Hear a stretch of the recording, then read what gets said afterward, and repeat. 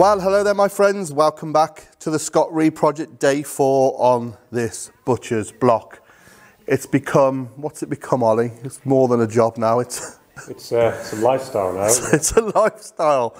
So, we'll be able to show you the block in a moment. What we need to do is to route it flat, is that right, That's it, yeah. Mate? Yeah, we've got to level it. So, we have actually got to build a purpose-built jig, which I will hand you over to Ollie, and he will tell you what the crack is. Okay then, Ollie, another Heath Robinson, British engineer. What we got, mate? Yeah, I mean this one's going to be a little bit better than Heath Robinson actually. It's I mean, obviously, you know, jigs like this don't come off the shelf. If you want a purpose-made router leveling jig, you've got to make it. Yeah.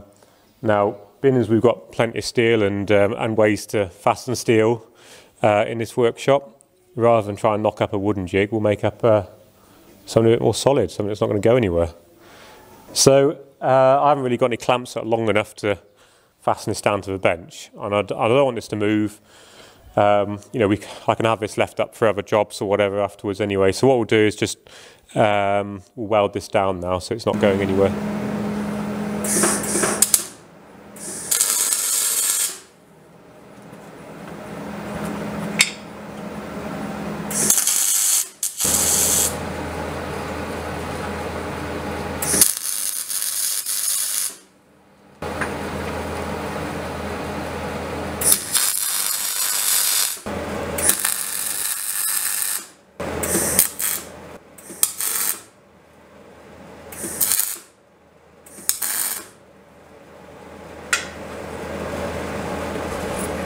Okay then, Ollie, do you want to talk us through this wonderful thing you've built? So to level this block, there isn't really an off-the-shelf solution to this. You can put it through a sander, you can put it through a thicknesser if you know what you're doing with it. But with this block, with all the blocks all coming out the original piece, slightly different lengths, it's got a very uneven top. So this is the most efficient, safest way of doing it, and what we'll be left with afterwards will be a superb level finish. And obviously, you cannot buy this off the shelf. No, so essentially, we've got a set of rails, X and Y rails. We can run this back and forward this way with a block underneath and push it this way, which gives us what we need. What we need. But you've just pretty much, as they all see, knocked this up, haven't you? Yeah, so cut the steel tubings, the verts, and then put these cross sections on, and obviously this is your patented router jig. Well, this is just my way of doing it. I mean, you can do this out of bits of wood and whatnot, yeah, to make it work. We're quite high up here because of the size of the block, and these routers aren't light either. So this is the strongest way I've found of doing it, and it works really nicely. So all that remains then is to get the block under that, and let's start revealing. So yeah. Okay, yeah. Mate. I can't wait for this. After all that hard work, this is what we've got left to do, is skim the top off this block. Do you want to say anything about this? Yeah, so you know, as you know, the blocks that came off the board originally, they're all a different length. It was quite higgledy-piggledy underneath. So we've got it flat in the clamps underneath, so that sits lovely on there. But we've got a lot to chop off here. As I said earlier, this is too much for any machine to do, any other machine to do. If you put this through a sanding machine, it will take all day. If you put it through a thicknesser, well, I wouldn't want to do that. No, you'll probably end up flipping the machine. Yeah. So really, this is the most efficient way of doing it. I mean, you see this a lot used on, you know, when you've got massive sort of live oak worktops and that sort of thing. It's a really efficient way of actually leveling it. So yes, that's what we're going to do now. I can't tell you how excited I am for this. When we'll see all those colours come through now, won't we? Like you say, it's just like a bit funky on top now, all different heights and a bit of glue. Yeah. And we start stripping this away. This will be, you know, this will have a lovely little wipe to it as you watch it on screen. It'll come out beautifully. Right, mate. Let's do this. Yeah. We've got a bit of gap now, I think, between the rail, you know, this part here. Sure. So as long as you don't get it too close, it doesn't, because the danger is, if it pulls up like that, it might climb up. Yeah. And then, yeah. So we just want to keep some weight on it then, really? We don't need to keep any weight on it, it's just when we're going across, we need to just make sure we go across evenly, it's not going skew width. Right, so we start from this end.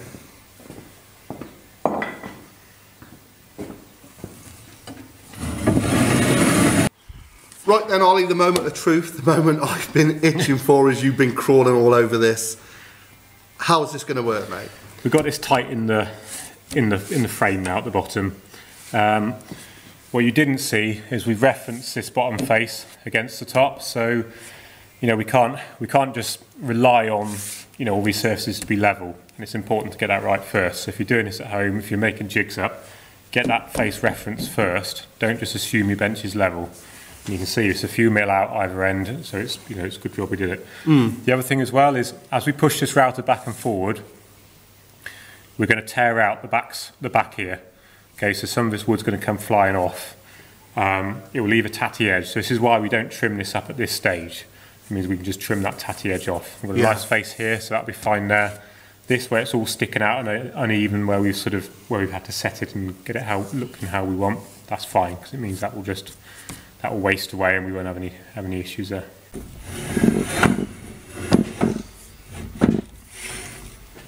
Right, we'll go in gently to start with. So, yeah. Okay.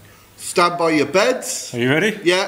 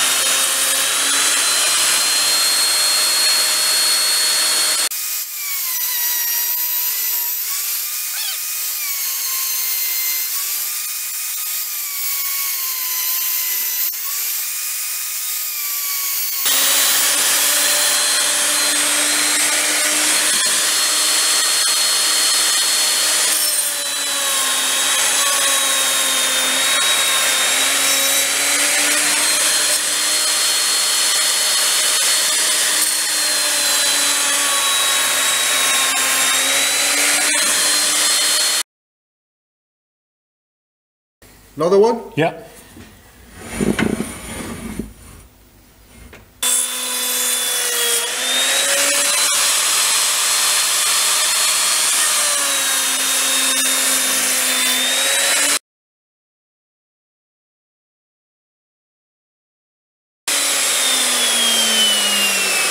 That's done. That is amazing. I think that looks like a screw hole. I love that. This purple heart there, mate, and these blocks. It's just amazing. It's gorgeous. That's the... yeah, what are they? so that's a Roco. A Roco, yeah. Some of these bits are the cathedral oak. So the Worcester Cathedral, I'll put a picture up. This oak has come out of there. Where was it? Yeah, so in the cathedral tower, they're replacing all the old treads because they are completely dilapidated. Yeah. So the wood that these have come from, which was destined for a scrap bin actually, but we thought, well, we'll hand plane it up and get it usable. Yeah. And it's had monks walking up and down it. It's had me walking up and down it when I used to go up there as a kid. Yeah. Then. Yeah. I think it's had the Queen walking up and down it. You know, bear in mind, because I mean, this would have seen both World Wars. Yeah, yeah. And you know, they'd have used the tower for various sort of spotting and observation. You know, it's had so much history in those bits of oak. And this beautiful thing here, this in the middle, what is that, Ollie? So that's Purple Heart. In the heart of the block. That's right. Yeah, once that's polished up, it'll go a very sort of blacky purple colour. I think I think that's going to be pretty SRP, those. Look at the joins though, mate. Are you happy with them? Yeah, look, they just look so straight. It is unbelievable. So, flip this over. How many times are you going to go over on the bottom? So I think this may be the bottom. I know some of these have been orientated, so that, so the screw holes were at the bottom. We'll see what it looks like on the other side. I so want to polish this up. Oh, it's going to look good. And you see, it's one sort of defining factor of the quality of oak is how well it handles being routed like this. Yeah. So you see there's bits of tear out in it, and then in some places it's just almost polished smooth. I mean, that's looking at one of the comments yesterday made me smile about how this is mass-produced junk. Yeah. I mean, it's hand-produced junk. Yeah. But junk. It was hand-produced junk. But this will go everywhere. This will be with me for life. Yeah. I'll take it to shows. This is just awesome, and I can now see when you said about orientating those faces. Yeah, orienteering those grains. I mean, I just love that one in there. Yeah. Here, that there, it's like a little sunburst. Yeah, yeah. I mean, some of that's really nice quality oak, actually. It's beautiful. It's we did right in saving it. We did good. So. Should we flip it then, and then we can choose our face, I suppose? Yeah. You get bits of tear out in it as well in places. So, I mean, you can see a bit of tear out in there. But that'll sand. Some of it will sand. I don't go to town in getting that out because actually especially for how we want this to look, when we oil and wax this, the wax kind of sits in some of those little bits, fills them up nicely, and you get a real sort of aged look to it. You just can't make it up really. It's I can't wait. It's a real nice way of actually making it look like it was there forever. Beautiful. Right, let's do this, mate. I'm really looking forward to this. Okay, shall we lift? What do you want to do? Yeah. That's it.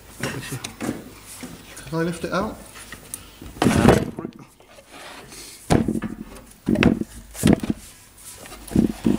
Okay.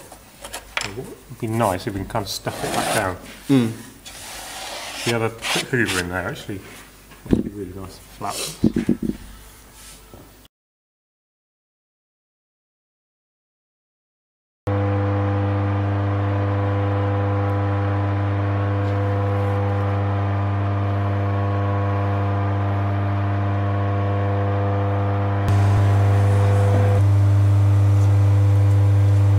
Okay, so Ollie's just setting up the fence on the bandsaw. Just have a look at this. How beautiful does it look? So we're just going to square it up now. So he's just going to run it through both sides so it comes out nice and square.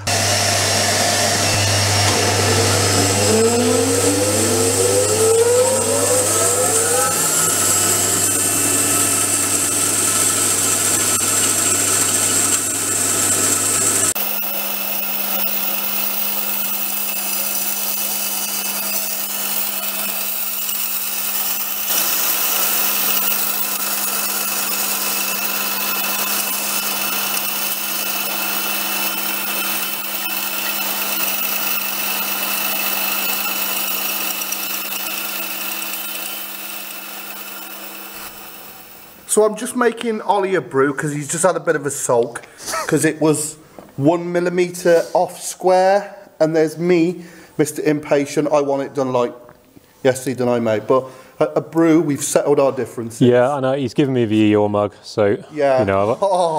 we shook hands, and I think we're friends again now. But I'm going to get him sanding it. So where are we, mate? Look at it. It's a beauty, isn't it? Isn't it? Just. Is that ain't that thing that should have gone on the fire, is it? That scrap? Yeah, that handmade piece of junk, wasn't it? Yeah. Yeah. Just have a look at it. It's beautiful. Oh God, I've got to do that, haven't I? I mean, we've left some of the original joints in there, so I kind of wish we hadn't now. But you can see there's one of them there. I mean, look at the difference. We've got fantastic tight joints, just almost seamless joints, and and that's what we had before. If you think the whole board was made up of this before, and the only reason we kept these couple of joints was because they were the best out of the lot. So, you know, it had to be done, didn't it? Ah, the wonderful thing about Tiggers is tinkers are wonderful things. So we're on to the sanding, mate, yeah? That's it, yeah. Let's go for it. My mate. Okay, mate.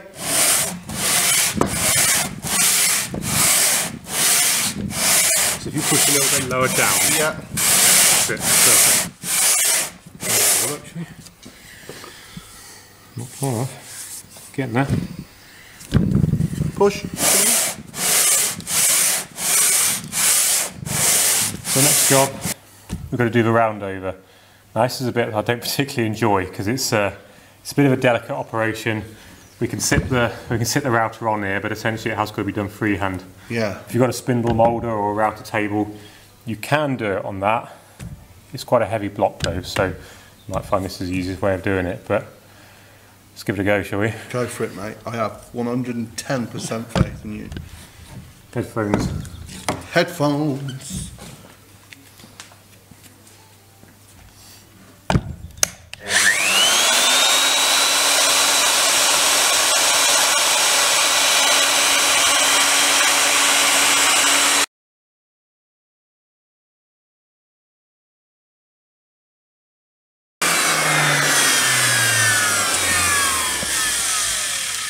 Well, that's not too bad. That's just broken the edge now, so that's nice. I think you see I had a few wobbles at the back there. Yeah. You just got to find your way of this. Is every time I do this, it's like a little bit of teething troubles. Get those out of the way on a real low setting, so you're not biting in deep and then have a wobble, because then it. Have you got to like change the tool in that now to round? Or No, is that the tool what I can in do there? is just lower that down now, And it will that start as making the deeper I curve. go over. Yeah. So I don't want to just go straight over in one pass. Yeah, Just gonna yeah. try and get it in a couple. There might be a few delicate edges here where you've got like a bit of funky wooden things, so Yeah. I don't really want to risk it pulling out. Normally you'd route in the opposite direction as well. Yeah. When you're working with end grain, this anti-clockwise way which works quite nice. It's Cool. You do know this is killing me because I'm impatient.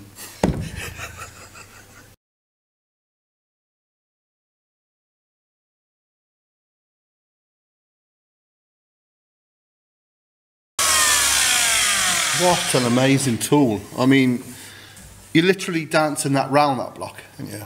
Yeah, it's running on a bearing underneath, so it's fairly forgiving. But Yeah. when you're at its deepest, Yeah.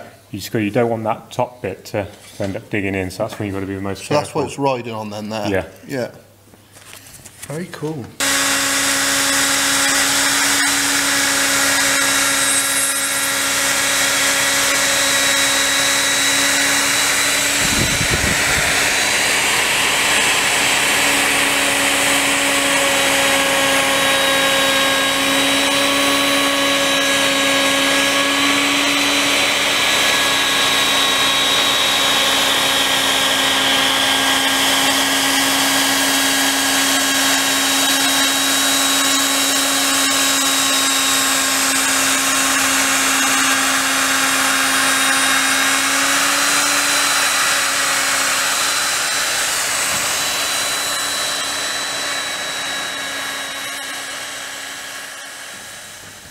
So that's as deep as I can go on the bit I got in there. I think that's going to be quite right. Perfect. We want a bit of depth in the edges here, don't we? Yeah, So, yeah. So I think that'll be lovely. It feels lovely. There's a bit of burning on there. That normally happens. That will sand out. It's not deep, so we'll get that all out with the sander. I get asked a lot when I'm making the thinner boards. You know, can we have the blood grooves in there and that sort of thing? Personally, I don't think it's a good idea. I mean, it's a flipping pain to clean out when you do get a bit of burn in there. Yeah. But also you get like you get fluids and things sitting in the board, which isn't going to do it any good when it's sitting there. No. But having just a round over like that, I love that. Perfect. Just leave it like that. Nothing fancy. Love it. I absolutely love it. Can we sand it now? We're going to do the other side, yeah? Do the same on the other side and then Yeah. Yeah, cool. Sand again. You got it. It's best to do it. Yeah. Because I was just thinking, wouldn't it be easy as that sit in a frame? Does it have to be as deep? As nice as that sometimes having an edge is, yeah, it's quite fragile. You'll chip. Okay. You know, having that safe now means if you do knock it a little bit, it's not going to break a bit off or anything like that. Are you? But the frame that'll work in the frame nicely like that. Yeah. So, yeah. Okay, let's go round again. Yeah. I just want to say to Andy Morley, I got your message. Hope you get better soon, mate. And I'll keep on keeping on, brother. Rock on. Well, my friends, you've got to admit that in its raw state now is looking amazing. We are now going to sand it. No green tools here. Keep it old school. And we're going to sand this off and then massage some oil into it. But, you know, I'm lost for words. It just looks... It's sexual. I mean, you know, for me, I see these a lot. This stage, it doesn't do it for me anymore, I'm afraid. No. You know, this still looks, you know, still punky old wood at the moment. But I want them a bit cleaned up. Yeah. But once we've got a bit of sandpaper on that, and then when it goes in the oil bath, mate, it's just going to change. It's going to pop so nicely. Right. First job, I'm going to get the random orbit on it. It's a bit forgiving, this. It's not going to dig holes like a belt sander would, but you still got to kind of play carefully with it. We don't want to be just hanging around one spot for too long. No. But really now, we've got to sort of cover every area.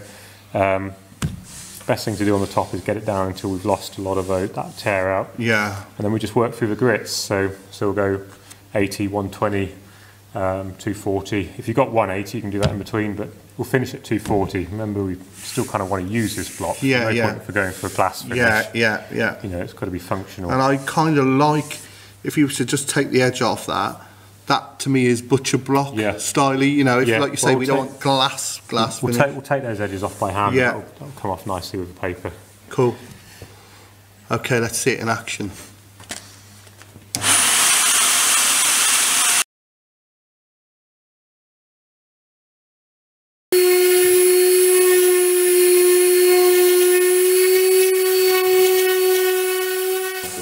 Just feels like glass.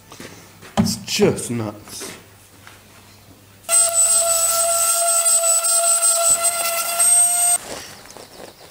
Okay, just have a look at it, Ollie, from where we started.